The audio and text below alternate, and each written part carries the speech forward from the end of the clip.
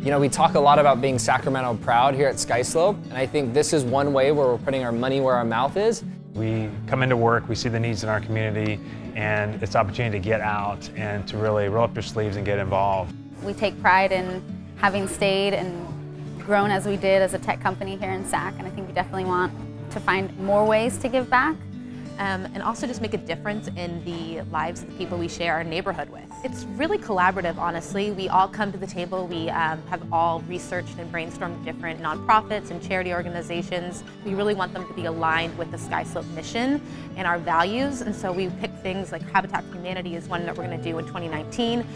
Building homes for people, obviously that's very aligned with SkySlope and real estate. And I'm really excited to get more involved in events that actually play a part in, our vision as a company, and tying back to the consumer experience when it comes to buying a home. So that goes for people that are buying a home, and that also goes for people that are homeless, without homes. For every quarter, we plan to have at least 2 opportunities for our company to get out in the community. You're going to feel good doing it, and you're going to want to continue to feel that way and make others feel that way too.